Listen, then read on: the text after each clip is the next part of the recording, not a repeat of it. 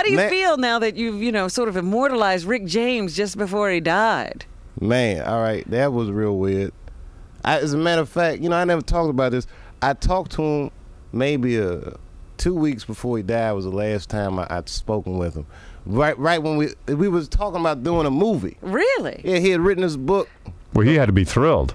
Well, no. The thing was, right when we was getting ready to make the deal, he had second thoughts. Like, we had a conversation. He's like, there's certain elements of my life that I don't want to handle. I want to handle delicately.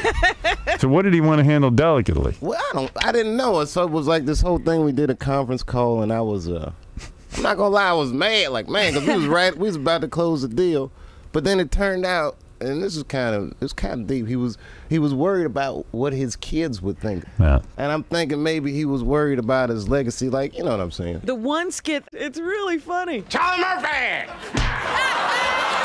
Rick James, bitch! Will you continue doing it? Nah, I don't run the characters into the ground.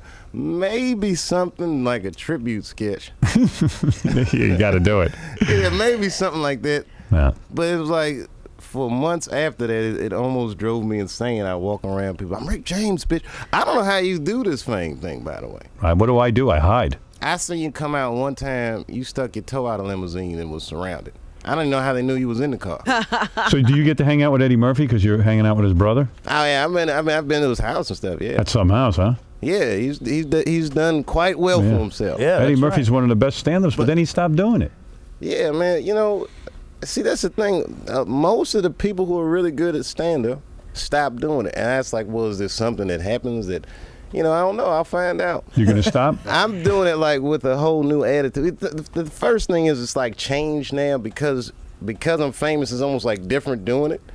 I'll come on stage for the first 5 minutes. People just take your picture and they just can't believe you're there. And then it just takes a while to actually be doing stand-up. Right. Whereas coming up through the years, you're usually just like this anonymous guy that's got to win the crowd over. You've already won them over. Yeah, now it's like they've bought into it wholesale.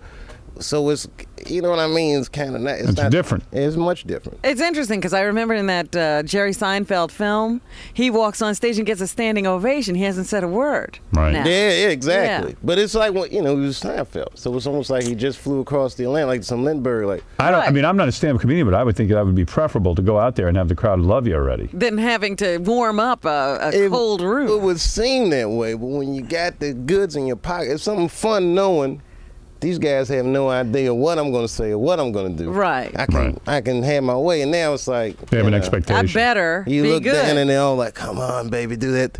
Do Rick James. Do Tyrone Biggums. Do the thing from TV." And it's like, maybe I don't want to do that.